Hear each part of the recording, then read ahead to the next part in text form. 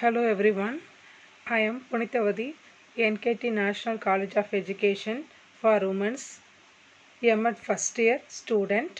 I am taking e-content for PC5 Curriculum Design and Curriculum Development subject. Now my topic is different types of teaching and learning styles, course planning management and managing students and classroom climate. See, different types of teaching and learning styles are there. So ஒரு சில students பார்த்தீங்கன்னா visual லேர்னர்ஸாக இருப்பாங்க, ஒரு சிலர் வந்து auditory learners, some students are கெனிஸ்தட்டிக் learners, some students are reading writing learners. Example visual learners. இந்த visual learners அப்படின்றவங்களுக்கு பார்த்தீங்கன்னா நம்ம போர்டில் வந்து நிறைய பிக்சர்ஸ் எல்லாம் வந்து ட்ரா பண்ணி காமிக்கலாம், நிறைய இமேஜஸ், சார்ட்டு, ஃப்ளாஷ் கார்ட்ஸ், இந்த மாதிரி இமேஜஸ் மூலயமா நம்ம நிறைய அவங்களுக்கு சொல்லித்தரும் போது இந்த விஷுவல் லேர்னர்ஸ் வந்து ஈஸியாக வந்து அப்சர்வ் பண்ணிப்பாங்க. தென் ஆடிட்டரி லேர்னர்ஸ் அப்படின்னு பார்த்திங்கன்னா இவங்க வந்து நிறைய வந்து கேட்பாங்க, விஷுவலும் இருப்பாங்க, தென் கேட்பாங்க. இப்போ நம்ம நிறைய டேப் ரெக்கார்ட்ஸ், தென் வாய்ஸ் மெசேஜஸ், வாய்ஸ் ரெக்கார்டிங் இதெல்லாம் வந்து அவங்க ரெக்கார்ட் பண்ணி வச்சு திருப்பி அந்த லெசன் எடுத்ததை அவங்க கேட்கும் போது அவங்க வந்து ஈஸியாக லேர்ன் பண்ணிப்பாங்க. ஒரு சிலர் வந்து கெனிஸ்தட்டிக் லேர்னர்ஸ்னால் லேர்னிங் பை டூயிங் மாதிரி. ஸோ இவங்க வந்து எதனாலும் வந்து ஒரு செஞ்சு கற்றுப்பாங்க. இப்போ ஒரு ஆக்டிவிட்டியே நம்ம வந்து எக்ஸாம்பிள் ஃபில்ட்ரேஷன் ப்ராசஸ் அப்படின்னு நம்ம சொல்கிறோன்னா அந்த ஃபில்ட்ரேஷன் ப்ராசஸை ப்ராக்டிக்கலாக அவங்க செஞ்சு பார்த்து அதுக்கப்புறமா அவங்க வந்து என்னன்றதை அவங்க வந்து லேர்ன் பண்ணிப்பாங்க. ஸோ இதை வந்து கெனிஸ்தட்டிக் லேர்னர்ஸ் அப்படின்னு சொல்கிறாங்க. அனதர் ஒன் டைப் வந்து reading and writing learners. So reading and writing learners அப்படின்றவங்க வந்து இவங்க வந்து நிறைய ரீடிங், ஒரு பேராகிராஃப் கொடுத்து அந்த ரீட் பண்ணி தென் ரைட் பண்ணி அது மூலயமா கற்றுக்கிறவங்கள வந்து ரீடிங் அண்ட் ரைட்டிங் லேர்னர்ஸ் அப்படின்னு சொல்கிறாங்க. So 4 types of teaching and learning styles. So learners வந்து 4 types இருக்காங்க. First one is visual learners. இவங்க வந்து நிறைய இமேஜஸ் தென் ப்ராக்டிக்கலாக அதை பார்க்கும்போது அந்த மாதிரி வந்து learn பண்ணிக்கிறவங்க visual learners. Auditory லேர்னர்ஸ்ன்றது already வந்து வாய்ஸ் ரெக்கார்ட் பண்ணது, தென் டேப்ஸ் இந்த மாதிரி வந்து கேட்டு அதை வந்து லேர்ன் பண்ணிக்கிறவங்க ஆடிட்டரி லேர்னர்ஸ். கெனிஸ்தட்டிக் லேர்னர்ஸ் அப்படின்றது லேர்னிங் பை டூயிங். இவங்க எதையுமே வந்து ஒரு ஆக்டிவிட்டி மாதிரி செஞ்சு அதன் மூலயமா கற்றுக்கும் போது அதை வந்து நல்லா வந்து இவங்க லேர்ன் பண்ணிப்பாங்க. ரீடிங் அண்ட் ரைட்டிங், ஒரு பேராகிராஃபை ரீட் பண்ணி எஸ்ஏ மாதிரி ரைட் பண்ணி ஸோ அதன் மூலயமா கற்றுக்கிறவங்க ரீடிங் அண்ட் ரைட்டிங் லேர்னர்ஸ் அப்படின்னு சொல்கிறாங்க. Okay, first see the visual learners. How to recognize visual learners in your class? Okay, someone with a preference for visual learning is a partial to seeing and observing things. So அவங்க வந்து என்ன பண்ணுவாங்கன்னா ஒரு சிலதை பார்ப்பாங்க, ஒரு சிலதை observe பண்ணுவாங்க, including pictures, diagrams, return directions and more. This is also refer towards the spatial learning style. அதாவது ஒரு சிலதை பார்த்து ட்ராயிங்கோ பிக்சர்ஸோ அதை பார்த்து அதன் மூலயமா லேர்ன் பண்ணிக்கிறாங்க இல்லையா. ஸோ இது வந்து ஸ்பேஷியல் லேர்னிங் ஸ்டைல் அப்படின்னு சொல்கிறாங்க. Then students will learn through sight, understand information better when it's present in a visual way. That is your doodling அப்படின்னு சொல்லுவாங்க. டூட்லிங் ஸ்டூடெண்ட்ஸ் அப்படின்னா பார்த்து விஷுவலாக பார்த்து நிறைய கற்றுக்கிறவங்க வந்து டூட்லிங் ஸ்டூடெண்ட்ஸ் அப்படின்னு சொல்லுவாங்க. Your list makers and your students who take notes. So பார்த்து அதன் மூலயமா வந்து அவங்க நோட்ஸ் எடுத்துப்பாங்க. ஓகேங்களா. ஸோ இந்த மாதிரி தான் நம்ம கிளாஸில் யாரெல்லாம் விஷுவல் லேர்னர்ஸ் அப்படின்றத நம்ம ஃபஸ்ட்டு வந்து பார்க்கணும். Then how to cater visual learners. So அவங்க எப்படிலாம் வந்து விஷுவல் லேர்னர்ஸ் வந்து லேர்ன் பண்ணிப்பாங்க அப்படின்னு பார்த்தீங்கன்னா இந்த ஒயிட் போர்ட். ஸோ நம்ம ஒயிட் போர்ட்லேயோ இல்லை ஸ்மார்ட் போர்ட்லேயோ ஏதாவது ஒன்று காமிக்கும் போது ஸோ அவங்க வந்து நல்லா பார்ப்பாங்க. ஓகேங்களா. White board R smart board is your best friend when teaching these types of learners. Give students opportunities to draw pictures and draws on the board or ask students to doodle examples based on the topic they are learning. Teachers catering to visual learners should regularly make handouts and use presentations. So maximum teachers வந்து பார்த்தீங்கன்னா இப்போ primary students அந்த மாதிரிலாம் பார்த்தீங்கன்னா நிறைய நம்ம வந்து என்ன பண்ணோம் ப்ரெசன்டேஷன்ஸ் பண்ணோம். ஸோ இந்த மாதிரி நிறைய ஹேண்ட்அவுட்ஸ் ப்ரெசன்டேஷன்ஸ் எல்லாம் பண்ணும்போது இந்த விஷுவல் லேர்னர்ஸ் வந்து ஈஸியாக அதன் மூலயமா வந்து என்னென்னா நல்லா வந்து லேர்ன் பண்ணிப்பாங்க. ஓகே, நெக்ஸ்ட் ஒன் வந்து auditory learners. Then how to recognise auditory learners in your class. Auditory learners tend to learn better when the subject matter is reinforced by sound. So அவங்களுக்கு வாய்ஸ் ரைஸ் பண்ணி நல்லா எடுக்கும்போது so இந்த மாதிரிலாம் நம்ம எடுக்கும்போது அவங்க வந்து ஈஸியாக வந்து கேதர் பண்ணுவாங்க. These students would much rather than listen to a lecture then write notes. So read பண்ணி ரைட் பண்ணி எழுதுறதை விட இப்போ ஒரு யாராவது ஒரு லெக்சர் வந்து எடுத்துகிட்டு இருக்கும்போது அதை கேட்கும் போதே அவங்களுக்கு வந்து என்ன நிறைய வந்து புரிய ஆரம்பிக்கும். அதன் மூலயமா அவங்க வந்து கற்றுக்குவாங்க. லிசனிங் பவர் அதிகமாக இருக்கும் அவங்களுக்கு. And they often use their own voices or reinforce new concepts and ideas. These types of learners prefer reading out loud to themselves. They are not afraid to speak up in class and are great at verbally explaining things. So things எல்லாம் வந்து verbally ஈஸியாக வந்து explain பண்ணக்கூடியவங்களாக இருப்பாங்க. Additionally, they may be slower at reading and may often repeat things a teacher tells them. So ரிப்பீட்டடாக teachers சொல்லிக்கிட்டே இருக்கும்போது அது வந்து அவங்க மனசில் ஈஸியாக வந்து பதியும். How to cater to auditory learners? Since these students generally find it hard to stay quiet for long periods of time, get your auditory learners involved in the lecture by asking them to repeat new concepts back to you. So அவங்களுக்கு வந்து அவங்க ஈஸியாக ஒரு தடவை சொல்லும் போதே அதை புரிஞ்சுருப்பாங்க. So அடுத்த தடவை அதையே சொல்லும் போது வந்து என்ன அவங்கள வந்து நம்ம வந்து கண்ட்ரோல் பண்ண முடியாது ரொம்ப நேரம் லாங் பீரியட் ஆஃப் டைமில்.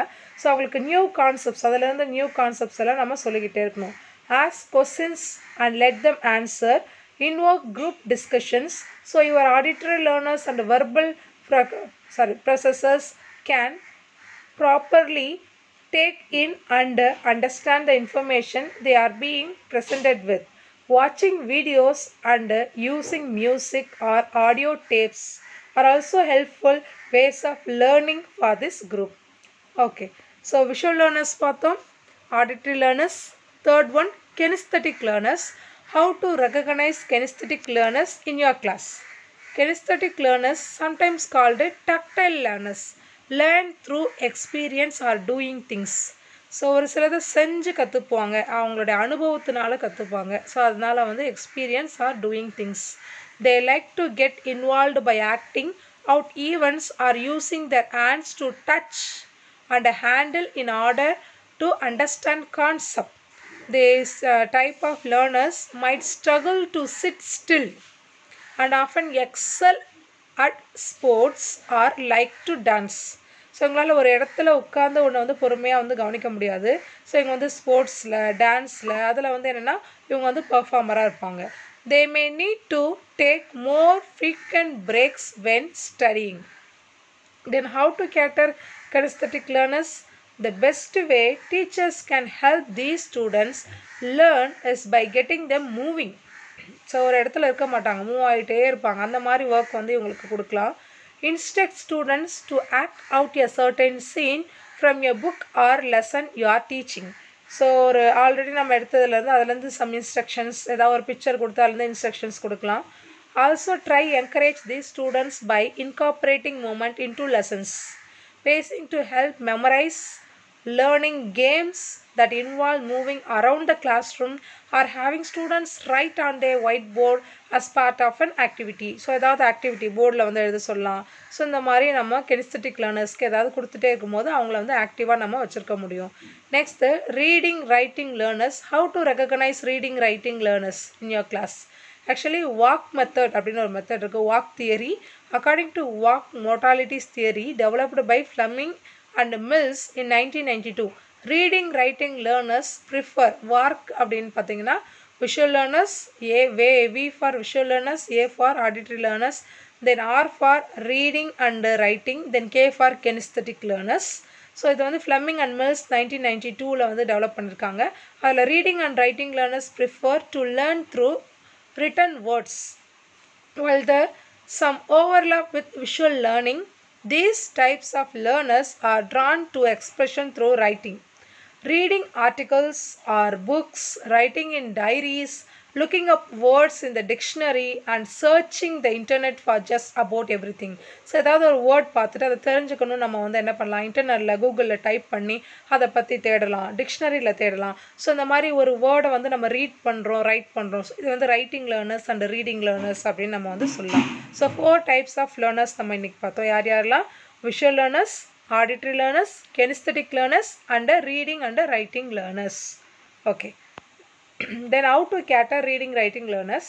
Of the 4 learning styles, this is probably the easiest to cater to, since much of the traditional education system tends to center on writing essays, doing research and reading books. Be mindful about following plenty of time for these students to observe information through the written word and give them opportunities to get their ideas out on paper as well. Okay, see, course planning management. Already I told the 4 types of teaching and learning style. Next one is course planning management. So இப்போ வந்து கரிக்குலமில் வந்து நம்ம course எப்படி வந்து plan பண்ணுறது, அது எப்படி manage பண்ணுறதுன்னு பார்க்கலாம்.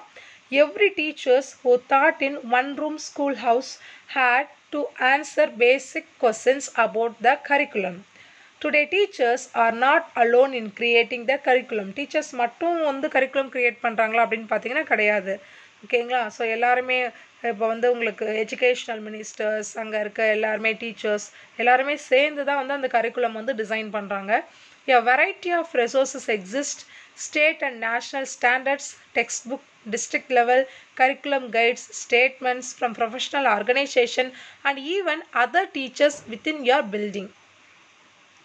One of the great joys of teaching is planning a lesson, unit of course, and having it succeed, knowing students have learned the right stuff in best ways for good reasons. Then course planning management, plan with the students in mind. So நம்ம students mind கேற்ற மாதிரி அந்த course வந்து plan பண்ணோம். So instructional planning in an inexact science, then teachers enjoy various degrees of autonomy in planning and implementing the curriculum. So அந்த curriculum implement பண்ணுற மாதிரி இருக்கணும். The beginning and ending of courses, units and lessons are very important to learning process. So ஒரு lesson நம்ம start பண்ணுறோன்னா அந்த opening நல்லா இருக்கணும், பிகினிங் நல்லா இருக்கணும், அதே மாதிரி எண்டிங்கும் நல்லா இருக்கணும். எங்கேயுமே அந்த ஸ்டூடெண்ட்ஸ்க்கு போர் அடிக்காத மாதிரி நம்ம அந்த கரிக்குலம் வந்து கோர்ஸை வந்து பிளான் பண்ணணும். தென் assemble ரெசோர்ஸஸ் before you attempt to start planning. Then remember the big pictures, long range goals. So இது எல்லாமே வந்து நம்ம இன்வால்வ் பண்ணோம். Vary instructional strategies. Plan should be considered டென்டேட்டிவாக இருக்கணும். as a guide to instruction and learning, strive for clarity in planning. So நம்ம plan பண்ணும்போது ஒரு particular கிளாரிட்டியே இல்லாமல் பிளான் பண்ணக்கூடாது, கிளாரிட்டியாக பிளான் பண்ணணும். with an assessment and evaluation in mind. Okay, ways to manage classroom climate. Incorporate diversity into your course and use inclusive teaching practices. So நம்ம வந்து என்னென்னா teaching practices போகும்போது நல்லா வந்து கிளாஸ் ரூம் கிளைமேட் நமக்கு ரொம்ப முக்கியம். ஓகேங்களா? ஸோ அதை வந்து என்ன மேனேஜ் பண்ண தெரிஞ்சுக்கணும். Use ice breakers and collaborative learning to give students the opportunity to get to know one other. So collaborative learners இருப்பாங்க. ஸோ அந்த மாதிரி இருக்கும்போது அவங்களுக்குலாம் நம்ம என்ன பண்ணோம், அவங்களுக்கு ஆப்பர்ச்சுனிட்டிஸ் கொடுக்கணும். Include diversity and disability statements in your syllabus. So நம்ம வந்து என்ன ஒரு விரிவான நிறைய கலந்த சிலபஸ் கூட இருக்கலாம், அந்த மாதிரி இருக்கிறதையும் நம்ம வந்து என்ன பண்ணோம், இன்க்ளூட் பண்ணோம். Address இன்சிவிலிட்டிஸ் right away, then establish ground rules, check in on class room climate periodically, make efforts to connect with the students. So இதாவது ways to manage class room climate. Okay, I give the references. Okay, today I finished my e-content including the different type of teaching and learning styles, then course planning management and ways to manage classroom climate. Thank you everyone. Thank you.